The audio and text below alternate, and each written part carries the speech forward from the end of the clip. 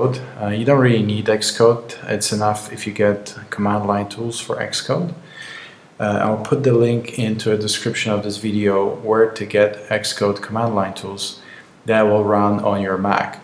For example, if I go to the App Store and try to download the latest Xcode, I cannot do it because I'm on the Lion instead of Mountain Lion, so it won't work, and sometimes you might run into some trouble there. So looking at the description, there will be a link. So the first step in installing Rails would be to install Homebrew. So let's copy that command, go to our terminal, paste that, and run it.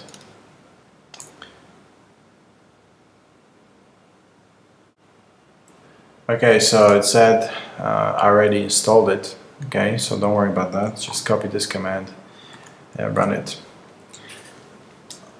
So let's go ahead and copy our instruction into command line and run it.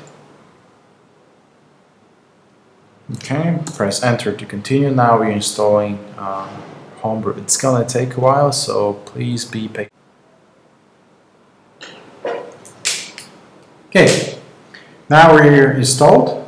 Okay, we can proceed to install some packages with Homebrew. Okay, so we've already done that before.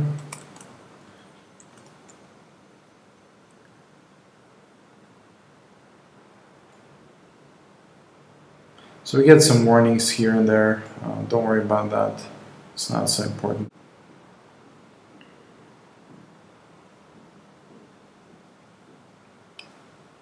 Okay, we're done. Let's move on to the next step. And just copy that over. Run it. Administrative password. Okay. Okay, now we're going to install our VM.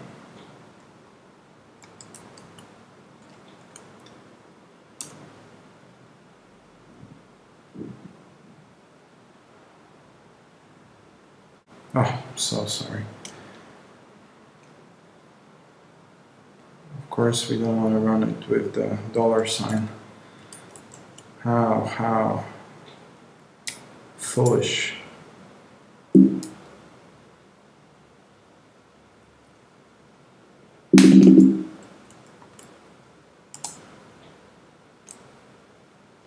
This is what happens when you copy paste.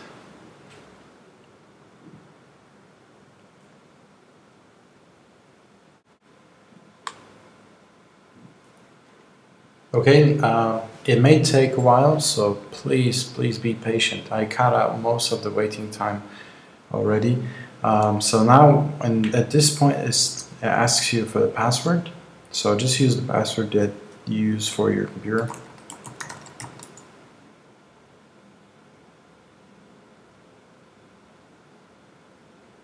Okay, we are now set with RVM. So RVM stands for Ruby Version Manager. So let's go ahead and install Ruby. Okay. So actually, RVM install.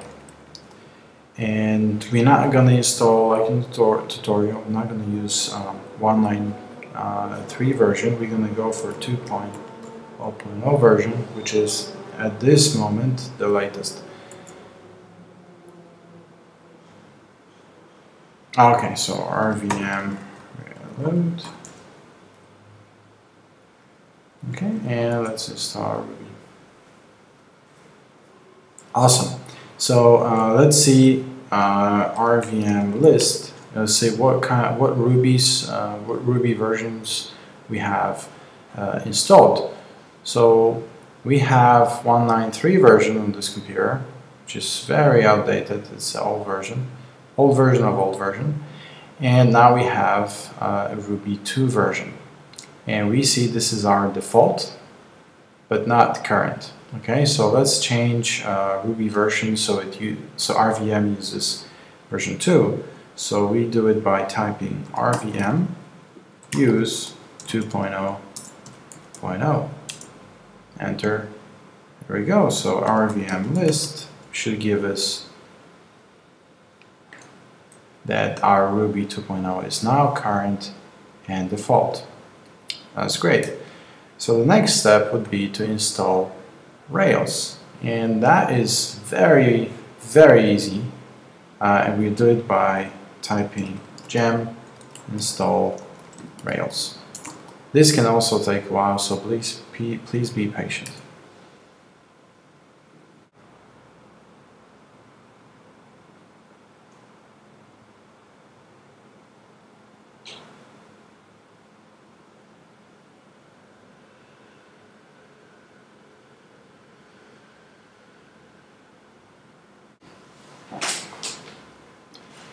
Okay, this is taking way too long, so I'm going to cancel installation of documentation.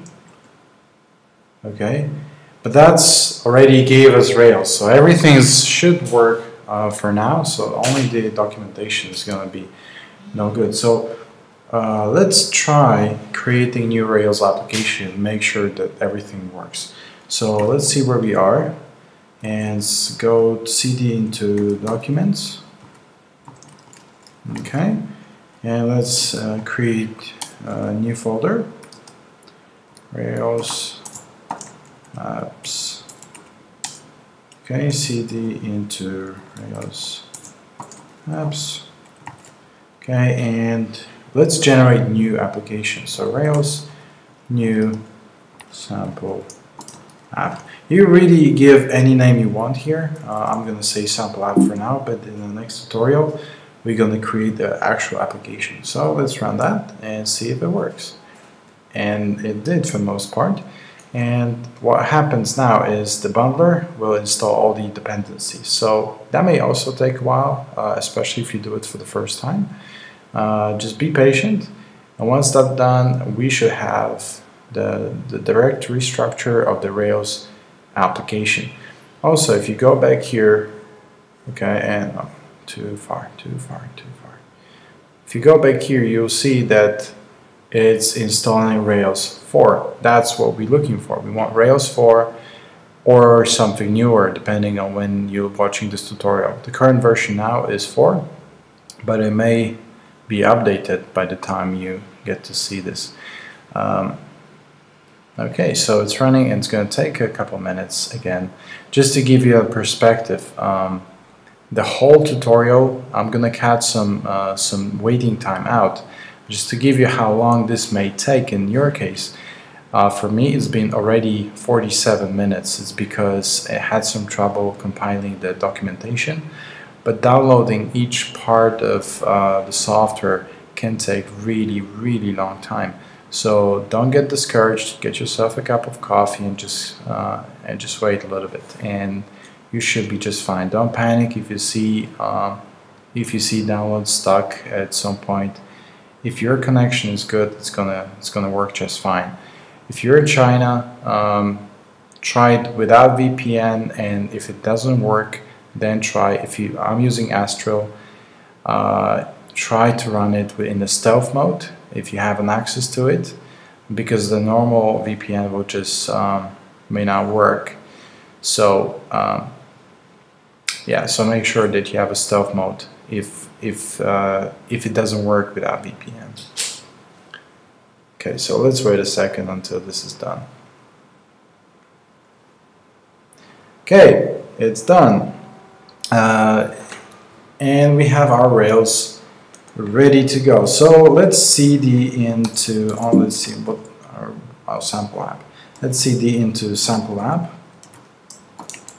Okay, and see, oh, there we go. There's a whole bunch of stuff inside of that folder, and we should already be able to run our application. So let's run it. Rails S, or server, okay, or S for short. That's also going to work. There we go. We're running WebBrick server, Rails 4 application, and it's going to be running on localhost. Okay, we can replace this with localhost port 3000. Okay, if you want to close it, we just run Control-C on your keyboard, and it should work. Okay, so let's try opening it. Let's go to our web browser and go to localhost colon 3000. Okay, it's gonna work. How cool is that?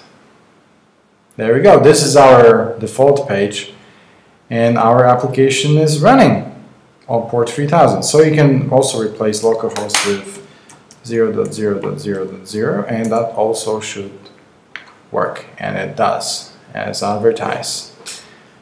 Okay, thank you guys for now, and see you in the next video.